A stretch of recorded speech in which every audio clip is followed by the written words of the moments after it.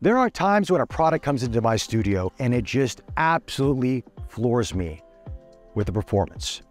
I have been waiting to get my hands on this lens since it was announced. I'm actually using it right now on the Z9 and I'm shooting at 1.2, and I'm not gonna do the entire video this way because I don't think you wanna see this much bokeh. But this lens is a very, very special lens. The way that it renders, the way how sharp it is, how quick the autofocusing is, but the bokeh, the depth of field, the separation from your subject to the background. This is going to be a defining moment for Nikon going forward in the Z mount, when people try this lens and see how it performs. The image quality, the sharpness, the minimal to zero chromatic aberration, the bokeh, the character to this lens, but at the same time, the autofocusing speed. If you thought the Z9 was already fast, wait till you see how quick it is with this 85 1.2. It is lightning quick. As a matter of fact, when I compare it to other Nikkor lenses that I have, 51.2, 24-70 f2.8, it's faster than those. Even the bird agrees behind me. I had to pay for him. Now he stops. I didn't pay him that much. But now let's go into Lightroom, let's pixel peep, and I'm also going to show you comparisons against the 51.2 and the 105 1.4 in terms of autofocusing speed. Let's get down to it. So let's take a look at the first photo here of my Rottweiler Praha, all taken with the 85 1.2 and the Nikon Z9, by the way. And as we look here, the focus was right on this eye and it is absolutely tacked sharp.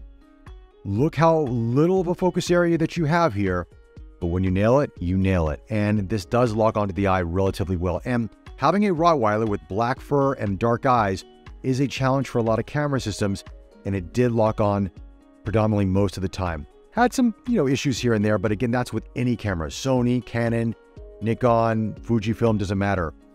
It's always tougher photographing dogs with black hair and dark eyes, but it does a great job. And just look how sharp this is. It is breathtakingly beautiful. You can see right underneath the eye, the detail right there. This is awesome to check out. And also the fall off, how beautiful that is.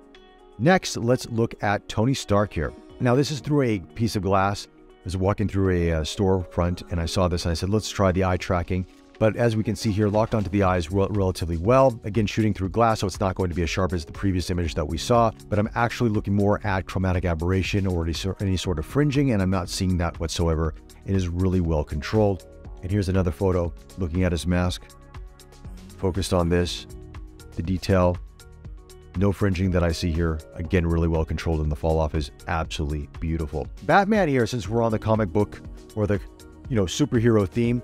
And this is a statue that I have in my home, and I use this most of the time to try tracking eyes because, of course, we've got these little wide eyes here with the cowl, the face, and it does a tremendous job. Again, you're going to see the fall off. This is all at 1.2, by the way, because, look, you can stop down with this lens and it performs beautifully stop down, but you're paying the price and you're buying this big of a lens because of the 1.2 aperture. Otherwise, get the 85 1.8 and save yourself, quite a bit of money. But this is spot on, tack sharp, beautiful fall off. This is impressive. Now, this was taken once again at 1.2 because I'm taking all these images for 1.2 because we're going to be talking about that. And here's without edits. So you're going to saw the after edit. And now here's the before. We're going to zoom in on the grill here to see if there was any sort of green or purple fringing, and it is very well controlled. You might see a little bit here with the light as the lights were turned on the car. I wanted that effect going through this plastic here, but overall, looking at even at the bottom grill area here where the chrome is at, it's fantastic. It's really well controlled. The sharpness on this, look at the tire right there. You see all the detail in the writing.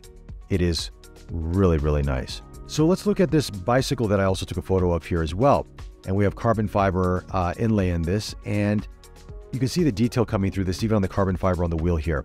This is beautiful. The detail that is showing up is awesome. Even looking at the chain here, we want to go close up on it to see if there's any sort of fringing, and very minimal, just a hair. But I got to zoom in so much. I mean, I would arguably say this is even better than the 51.2 that I'm seeing coming out of Sony, and that's a fantastic lens, the GM lens. This is even more well controlled. I mean, Nikon's been really good at this, even with their 51.2 S-line lens. It's really well controlled, and this follows that in spades. It's just awesome. And look at the depth of field on this. Beautiful. Blows out the background. Great for product photography, especially if you're doing motorcycles, cars, bicycles where you don't want to have any sort of distraction behind it, this is going to be a great lens for that. Let's take a look at this little girl right here, and we're just going to see where it focuses right there on the eye, the eyelashes right there. We got onto her right eye, the left eye's out of focus, the hand right here, the nose is kind of getting out of focus here. So you have a very small area to nail focus with, and most times than not, this camera and lens lock on focus where you want it to lock on, and it sticks on like glue. And this is just another prime example. And here's another prime example of 1.2.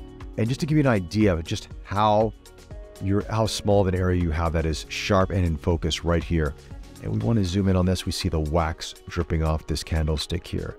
The detail, beautiful. And it handles flames beautifully on that, really well controlled. Last but not least, bokeh balls, because I know a lot of you are very interested in that. This image isn't the best one for it. This locked on focus on this pole and not on his face, but we're looking at the bokeh balls here. Now, they're not perfectly circular. They're a little bit more of an oblong shape, but I don't mind that personally. It's kind of a bit of a larger cat eye shape, and it's even right here in the center of the frame because this adds a little bit of character. If it's perfectly circular, some people like that. That's fine. Sometimes I do as well, especially for certain types of photography. But if I want some character, I want something a little bit different, I like interesting shapes in the background, and this lens performs that. One thing I did notice is there's no sort of onion ring going around the bokeh balls. All well controlled once again, no green fringing happening there. So hats off to Nikon for doing a great job with that. Now let's look at the autofocusing. Now the 24-70 f2.8 does a relatively good job. It's pretty fast, I have to say. This is my go-to lens for a lot of the video that I do here on this channel, and it works relatively well. But I will give the advantage to the 85-1.2 even over the 51.2. Now that's ever so slight, but the 85-1.2 is just so fast how it locks on and sticks on. And something that just stood out to me from the very first time I mounted that lens on the Z9, I was impressed by how fast it was. The 105-1.4, again, this is an adapted F-mount lens to the Z-mount, so it's not going to be as fast, but to give the lens and the FTZ2 adapter some credit here, and the Z9, it does a decent job. But comparing it to the newer lenses, of course, it's going to fall behind, but it's not a deal breaker by any stretch of the imagination. As we saw from the images, and of course, the comparisons against the 51.2 and the 105-1.4, it's safe to say that this is the crown jewel of Nikon's lineup in terms of lenses right now. Everybody's been waiting for this 85 for a long time. And people thought it was going to be an 85-1.4, then the rumors came out that it was going to be an 85-1.2. And of course, with the 51.2, it just makes sense, and they delivered. Now, this lens is heavy, coming in at 1,160 grams, and it is bulbous on the Z9. There's no getting around that, okay? This is a big lens. This is not going to be a lens that's going to be inconspicuous if you want to do street photography. All right, it's probably going to live in a studio, or it's only going to be brought out when you need this focal range and this depth of field. The 51.2 might be a better everyday lens. But I've been using this lens predominantly since I got it, and I gotta say, I've really enjoyed it. I just love how it renders the subject, how it blows out the background, and how quick the autofocusing is. And I don't know what Nikon's plans are going forward with other lenses coming into play. I mean, they have a 35 that they still have to bring out, and hopefully it'll be a 35-1.2. But if it has these autofocusing motors that this lens has, and it has this type of image quality, which I don't see them doing anything less, Nikon could be one of the go-to mirrorless camera systems of 2023. Now, we know it's an exciting year for cameras. We don't know what's coming out. Rumor has it there's going to be a Z8 or other things. We don't know. But this 85-1.2, to me, if you can get over the size and the weights, is going to be a lens that you're probably going to have in your bag, and you're going to shoot with it a lot more than you think you will, because it is that good. Anyway, guys, those are my thoughts on the 85-1.2. Let me know your thoughts in the comment section below. If you like this video, subscribe to the channel. It does help me out quite a bit. And with that, guys, take care, stay safe, and I'll chat to you soon.